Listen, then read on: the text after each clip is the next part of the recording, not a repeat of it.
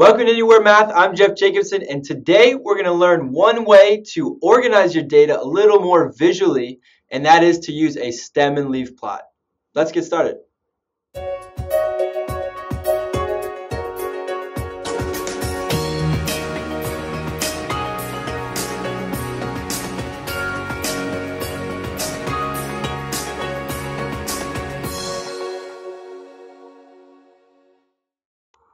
Okay, example 1. Make a stem and leaf plot of the length of 12 cell phone calls, and that's length in minutes. Here's our data over here.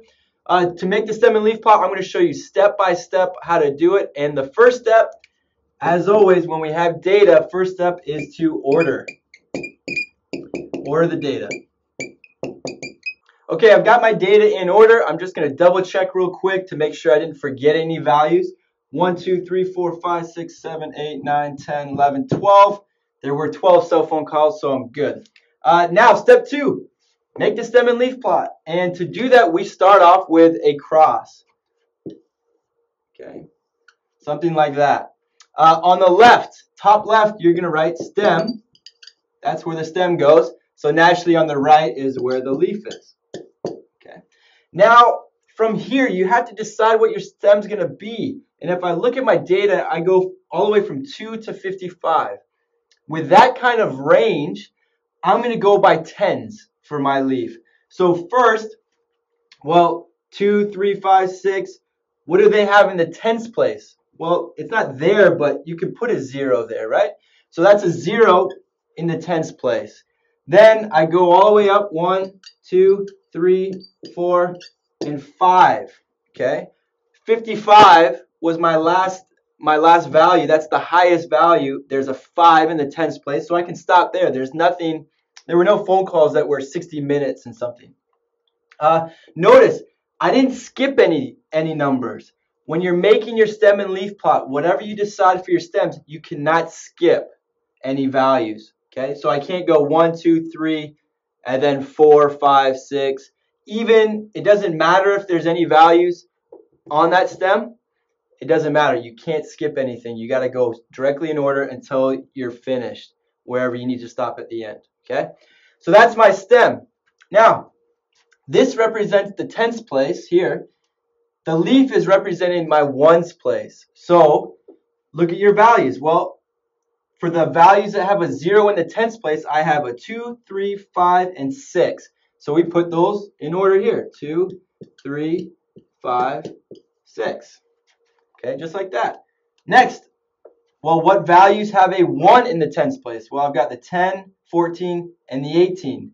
So now I'm writing the ones value here for the leaf. So I've got 0, 4, and 8. 0, 4, 8. And we keep doing that. Well, I've got two 23s, so that would be 3, 3. 30 there's a 30, so I'm going to put a 0 there. That represents 30. I also have a 36, so I put a 6.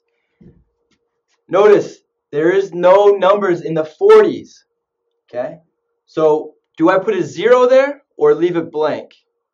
Well, if you said leave it blank, you're right. If I put a 0 there, that would mean a phone call of 40 minutes, just like this 0 here represented 30-minute phone call.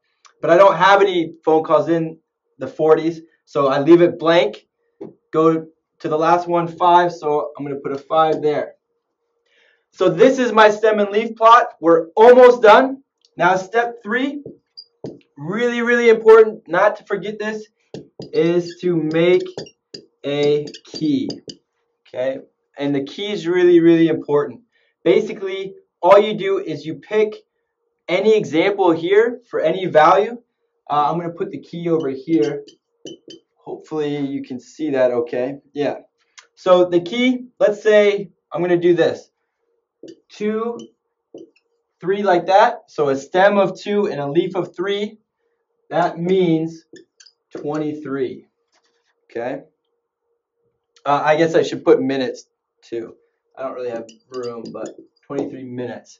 Okay, so that's my key. You can box it if you want or you don't need to. But the whole point is give an example from your data, okay, so that we know exactly what the stem represents. and the leaf as well. Okay, good. Here's one to try on your own.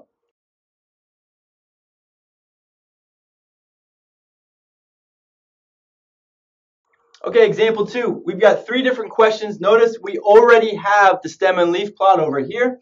So instead of making it, now we're interpreting a stem and leaf plot. So let's just look over this real quick. The data is about test scores and points, how many points they got on a test score. Notice our key here, 9 for our stem and 2 for our leaf, means that represents a 92 points on the test. So let's look here. First one, how many students scored less than 80 points? Well, all of these here are in the 80-point range. Less than that, well, that would be a 78, 77, 75, 70, 66. So we have 1, 2, 3, 4, 5. 5 students scored less than 80 points. Next one, B, how many students scored at least 90 points? At least, that means 90 points or greater. So let's see. This 0 here, that's 90 exactly. So there's 1, 2, 3, and one person got 100 points. So that's 4. 4 students got at least 90 points. And the last one, how are the data distributed? So that just means what's kind of the shape, or how is it spread out? So if you notice, we have kind of a few, just kind of one student who was pretty low, one student who was really high. Everybody else is kind of in the middle, right? So let's say that. How are the data distributed? Most students were in the middle, and we could say around 80, probably the exact middle, maybe around 80, 84 points. Whoops. Around 84 points. Okay. Now, one last thing. You'll notice with the stem and leaf plot, when I did the example before, I put commas. You don't need to do that. I probably shouldn't have done that. Notice here, all you need to really do is just list the numbers for the leaf. So don't worry about doing commas. And also, if you're wondering, well, can we use this for decimals? Like, what if my data is decimals? And yes, you can. And what it's going to look like, let's say you've got 6.7, 9.2, and so on. Well, you can make it where this line represents the decimal point. So I could do something like 6, 7, 8, 9 here.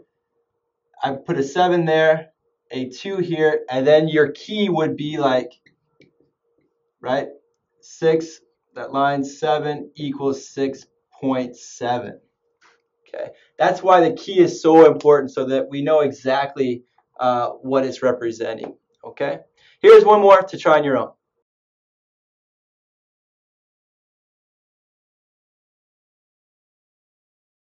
Thank you so much for watching, and if you like this video, please subscribe.